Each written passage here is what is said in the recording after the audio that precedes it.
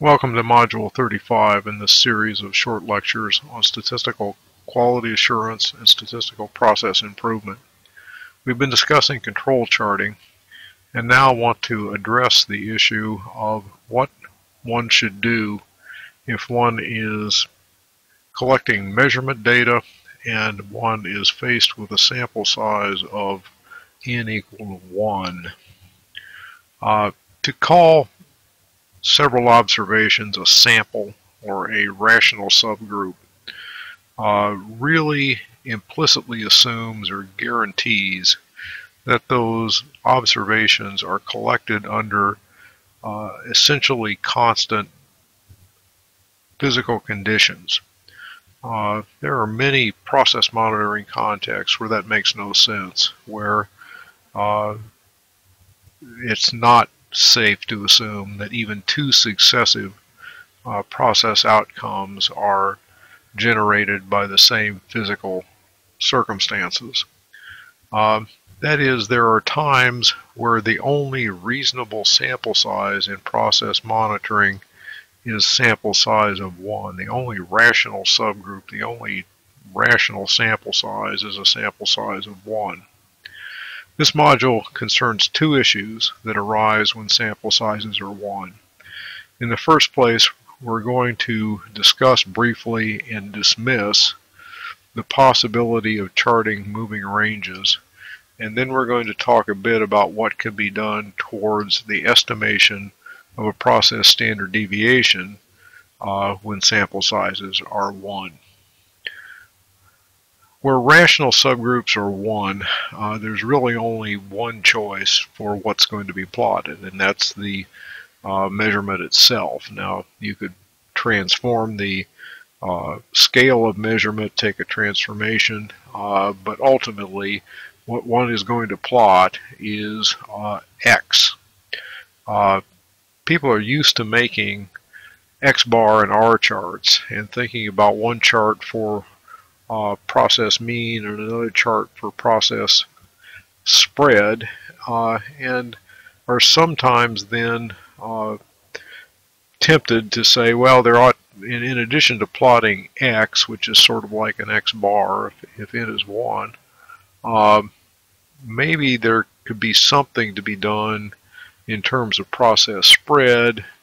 You can't use a range of 1, but maybe you could take successive process values and make not ranges, but what one might call moving ranges. So moving range at time I is the distance between the current observation and the previous observation. It's the absolute difference between xi and xi minus 1. When people try to do that, they usually say, well, let's use an X chart, an individual's chart that is essentially an X bar chart with n equal to 1, so that's mean plus or minus 3 sigma over the square root of 1 for control limits, that is, these control limits for individuals. And for moving ranges, just use an upper control limit that's based on, say, D2 for a sample, or a pseudo sample, a pretend sample of size 2. Basic sample size is 1, but you're putting together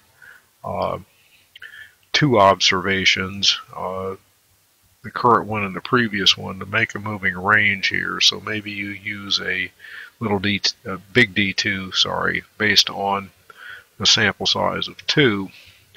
That turns out to be not such a great idea.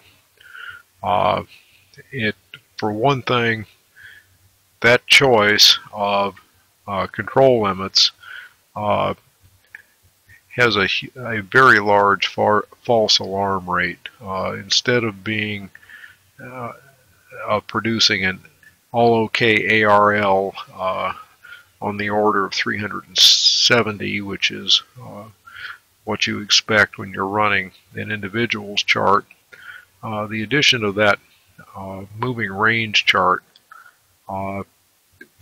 drops the all okay ARL down to only 105. So instead of on averaging waiting 370 observations between false alarms, one's getting one about every 105 observations.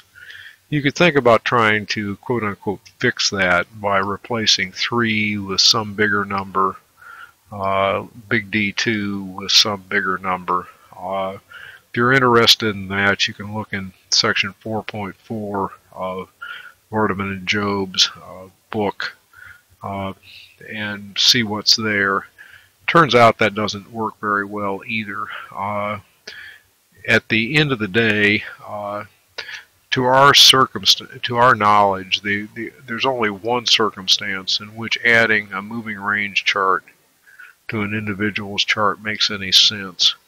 And that's the case where what you're trying to detect in terms of not all okay process behavior is some kind of oscillation of consecutive individuals. There, a moving range chart is more effective than the individual's chart at seeing up, down, up, down, up, down, up, down, oscillating process behavior. So basically what we're suggesting here is that the semi-standard motivation or semi-standard attempt to use a moving range chart is ill-advised, and it's not something that we recommend. There's a second issue here that sounds like it's related but is not really related. And that's the question of how does one estimate a process standard deviation when one has only samples of size 1. There's really not any honest way to do this. One needs a sample or samples of size at least 2 if one was going to estimate process spread. But about the best you can do that is, well, as I say here, less dishonest than others, is to use an average moving range of successive observations. Make an estimate based on an average moving range. Now, I am not saying control chart moving ranges. I'm saying compute moving ranges and use them to estimate process standard deviation. The rationale for this is that moving ranges of successive observations will be inflated by any movement of a process mean, but they're going to be less inflated than anything else that one could think of. And so it's reasonable to expect that variability in successive pairs of observations to be less affected by movement of process mean than any other type of grouping of observations that we could think of.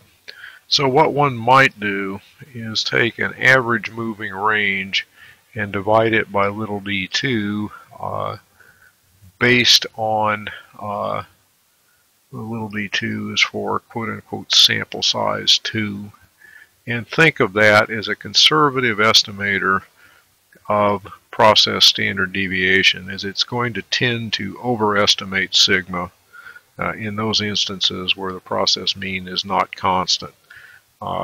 It's the best one available. It's not perfect by any means, but it is the best one available.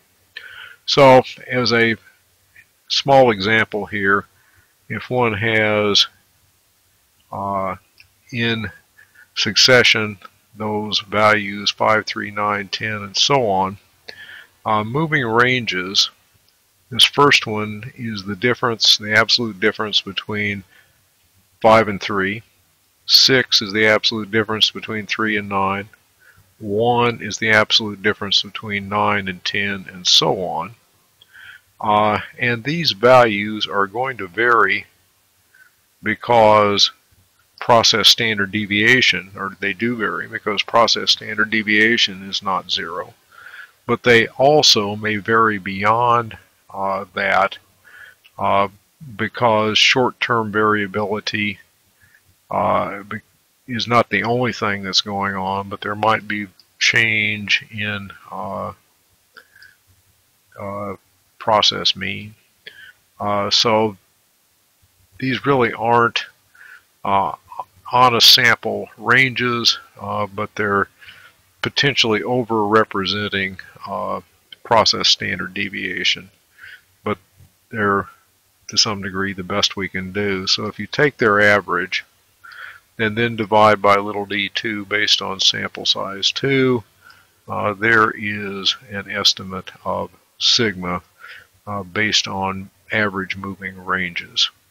So to recapitulate here, to be absolutely explicit, what we're saying and recommending in this module, when we're faced with control charting for sample sizes of 1, the best thing to do for control charting is to simply make an X chart and not to make a moving range chart.